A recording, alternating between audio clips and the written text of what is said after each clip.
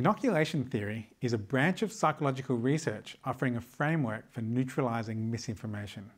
Just as exposing people to a weakened form of a virus develops resistance to the real virus, exposing people to a weakened form of misinformation builds immunity so they're less likely to be misled by real-world misinformation. A good analogy to understand inoculation and misinformation is the movie World War Z. Misinformation is like zombies. We see the same arguments and fallacies happening over and over again. They just won't die. In the movie, Brad Pitt is trying to find a cure to the zombie virus. In the end, there is no cure, but he discovers a way to stop the zombie virus from spreading. By inoculating himself, he's no longer a threat from the zombies. He was able to stop the zombie apocalypse through inoculation. That and cool, refreshing product placement. It's really difficult to change the mind of a science denier. People who are dismissive of scientific evidence distrust any information that threatens their beliefs. That doesn't mean we should give up trying, but if we have limited resources, a better use of our time is stopping misinformation from spreading rather than trying to change the minds of those promoting the misinformation. In other words, inoculate people against the misleading techniques of science denial in order to build public resilience against misinformation. How do we deliver misinformation in a weakened form? There are two elements to an inoculating message. First, warning of the threat that you might be misled by misinformation. Second, counter-arguments that explain how the misinformation is wrong. There are two main inoculation techniques. The first method, fact-based inoculation, shows how the misinformation is wrong by explaining the facts. The second method, logic-based inoculation, explains the rhetorical techniques or logical fallacies the myth uses to mislead.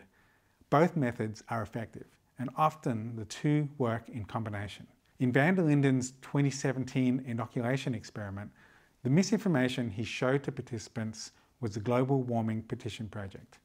This is a website that argues there isn't a scientific consensus on climate change because 31,000 science graduates signed a petition stating humans weren't disrupting the climate.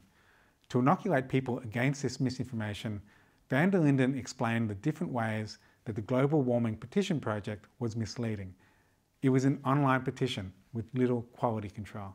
So you see Star Wars characters and Spice Girls on the list. While 31,000 seems like a lot, it's a tiny fraction of the millions of Americans with a science degree. And it lists anyone with a science degree, featuring computer scientists, medical scientists, engineers, but less than 1% of the signers have expertise in climate science.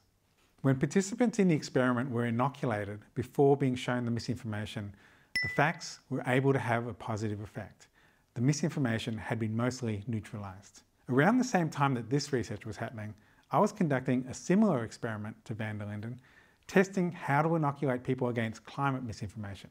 Coincidentally, I even used the same misinformation, the Global Warming Petition Project. In my experiment, one group was shown just the misinformation by itself. Amongst this group, the misinformation had a negative and polarizing effect. Another group was shown an inoculating message before being shown the misinformation. But in contrast to van der Linden's experiment, I didn't mention the Global Warming Petition Project at all. Instead, I focused on one of the techniques used to mislead, the technique of fake experts, or argument from false authority. This is where a person appeals to their own expertise and yet don't have the relevant expertise. We all understand in real life that we don't want someone with irrelevant expertise when it comes to something important. You wouldn't want a computer scientist performing heart surgery on you. Even if they do have a science degree, it's not the right type of expertise. And yet, fake experts appealing to their own expertise are frequently used to confuse the public. Rather than mention the specific misinformation I was targeting, I instead explained the misleading technique of fake experts in general terms and used tobacco misinformation as an example of this technique. This is an example of logic-based inoculation. I found that this type of general inoculation completely neutralized the misinformation, and it happened across the political spectrum. Whether people are politically conservative or liberal, no one likes being misled.